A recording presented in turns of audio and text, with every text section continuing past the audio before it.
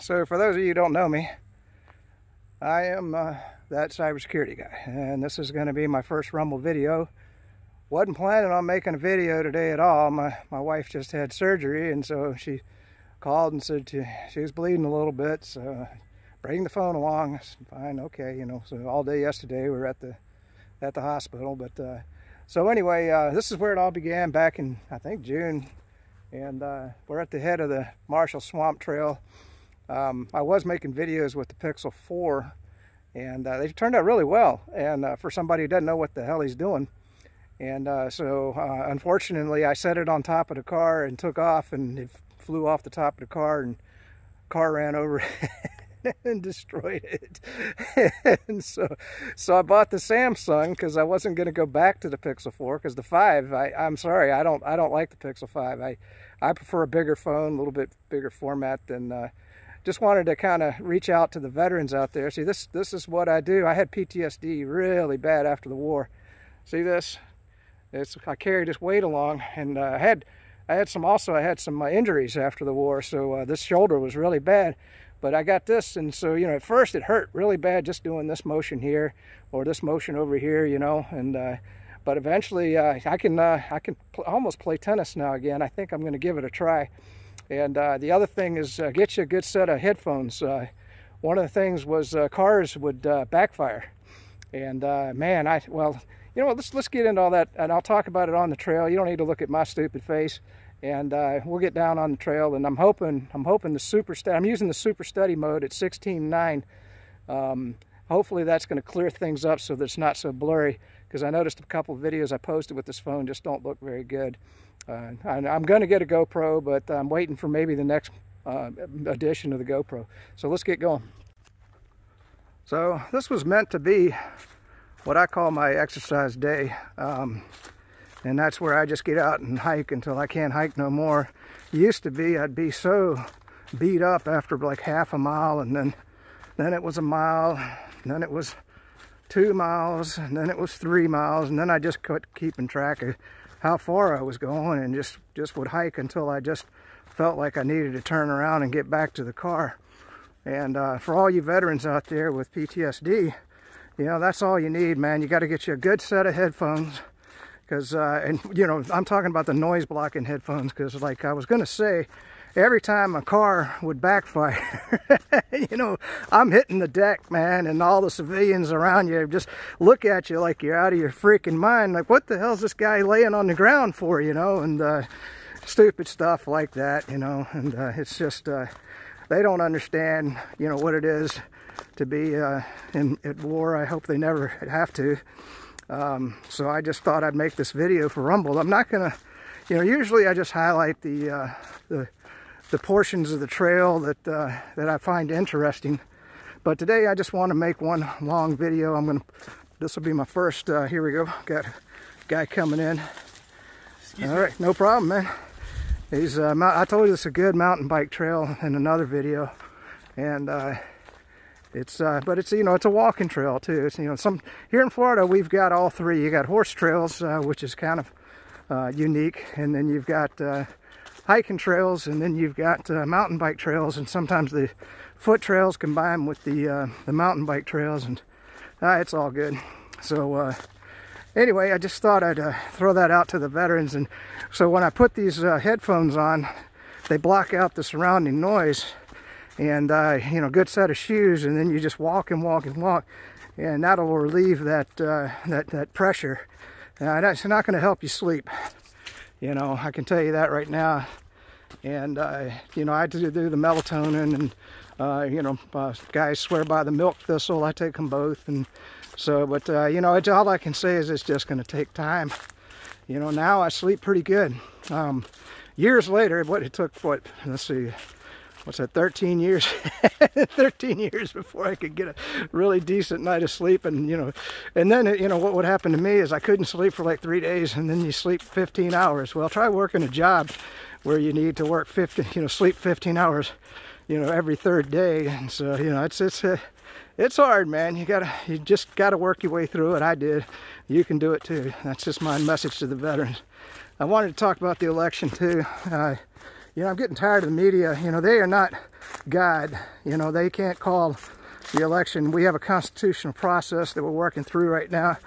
It sure does look at this point like Biden's going to steal. When I say steal, I've never seen such, evidence of massive fraud that's trying to be covered up by the media.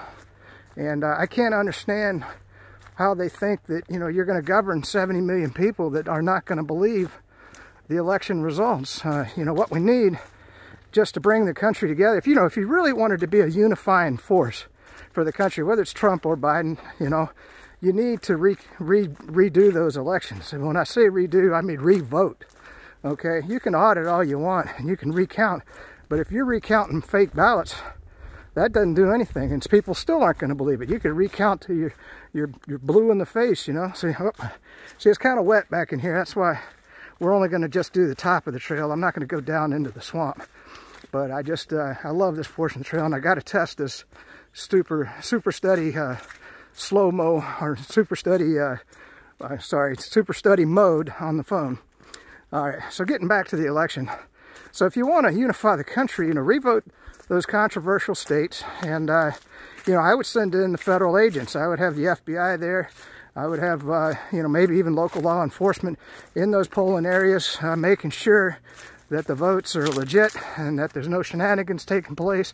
And then hell, I'm sure everybody would get behind that result and say, whether it's Biden or Trump, we would support the president, and that's what needs to take place. Otherwise, it's a country divided, and how is that good for anybody?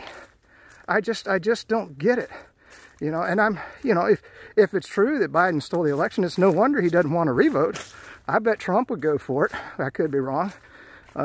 So that's just my view of the election. Okay, just switching hands here.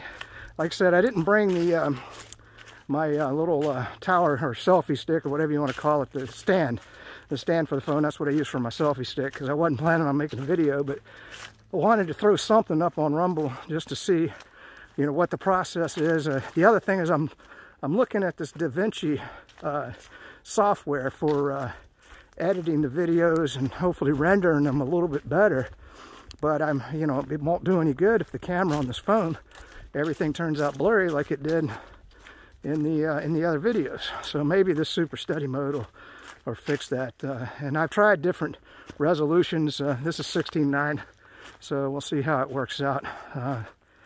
I guess I don't know what else to talk about. I mean, I guess I spent a month and a half of my life here recently trying to get my mom, or do what I could for her. It's a shame. I was just logged into her account last night, and it's so sad. She just lays up in the bed. She doesn't even get out of the bed. She just eats chips and lays in the bed, and it's, if she moved into, I tried to get her down here to Florida, get her into some assisted living. She's got a long-term care policy, and she could have lived like a king, man. They had a beautician there, and a pedicure, manicure, meals, free meal. And I say free, it's $5,200 a month, but she can easily afford that with the long-term care policy. And, you can, and the thing was, they served waitered meals from 6 in the morning till 9 at night. That's Elan in the villages here. Boy, if you ever want to get into assisted living, that's the place I recommend. I've looked at a bunch of them all over, and that's the best one I've seen. Used to be they had live music just down the road, but of course with the virus, a lot of that stuff. But hell, we got the vaccine coming around the corner, so all that stuff should be kicking up here within the next year or half a year. So we'll see what happens. That's another thing, the Democrats were, before the election, they said that, there's going to be no vaccine.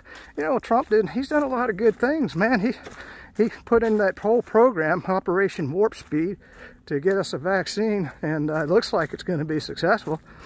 Well, it is. I mean, Pfizer's saying 90% success rate with their vaccine, and I know some other companies that say they're coming out with it. So it worked. Of course, they announced it after the election, so God knows we don't want to give Trump credit for anything. And, and of course now Biden, he's going to say, oh, it was all me. I I'm here. I manufactured the vaccine. You know, I sat in my basement and it came about. Oh yeah. Oh Lord, I tell you, it's a mixed up world out there. I just don't get it at all. Anyway, I just hope Trump can work something out. He's done so many good things. Should have got that. Well, I mean, he's been nominated for the Nobel Peace Prize. He's made more progress in the Middle East than any president that I know of. So, I mean, and of course the media covers all that up. They don't want anybody to know that, you know, he's got, what, 3 countries now signed on to a peace treaty with Israel. You know, and look how he thought outside the box. You know, let's just go around. You know, everybody tried to go through the Palestinians who blocked any sort of peace deal, and Trump says, no, you know what, if they don't want a deal, let's just go right around them, and we'll just negotiate directly with the other Arab nations and see if they want peace with Israel. Boom. You know, what a brilliant stroke. And of course he renegotiated those trade deals. Of course Biden will take credit for all of that. I just saw in the news today now Biden's going to bring in a bunch more refugees to the United States as soon as he gets in office. And you know what, I'm all for you know, bringing in refugees if they're vetted properly and they can contribute in some way to the country. You know, maybe they've got some skills that we need here. But just to go out and bring people in when people, I mean, look at how many people don't have a job right now. You know, we can't take care of the rest of the world when we can't even take care of ourselves. I mean, that's just utterly stupid. And so, you know, yeah, we got to have a big heart and we got to do what's right. But that's not right. You can't displace, you know, Americans to bring in refugees. You know, as much as we want to help them, you know, my suggestion is, you know, help them wherever they are, and, you know, hopefully, you know, get them back on their feet wherever they are, or deal with whatever in the world caused them to be refugees in the first place. You know, I've always felt that, you know, we misuse our military so immensely. You know, if you're going to have a good use of the military, okay, there's been some genocides that have taken place. All right, you know, we can't be the police of the world. I hear that statement all the time. But I'm going to tell you right now, there's not a guy in uniform. I'm going to turn around now because it's getting wet. And I don't want to get muddy today. I'm sick of being in the mud. I'm not out trying to prove how tough I am and hike through the swamp. So, but yeah, getting back to that, you know, illegal immigrants, I mean, I understand we have a legal immigration program. You know, let them in. Like I said, the ones that can contribute something to the nation in some way, shape, or fashion. You know, you don't just open up your borders and let them pour across. And, you know, I don't know what news the doggone liberals are getting. I've heard them say, well, Trump didn't build the wall. Well, yeah, of course. I mean, everybody on earth fought him. I mean, the Dems in Congress, they wouldn't give him a dime to build that wall. He did the same thing he did with Israel. He went right around them and he got that wall built. And man, you got to respect that. Promise made, promise kept. So that's you know, that's how I judge a man, is not by what he says, but by what he does. And you know, I hope that you will too. So hopefully he'll get some credit. All right, let's hold it up right there.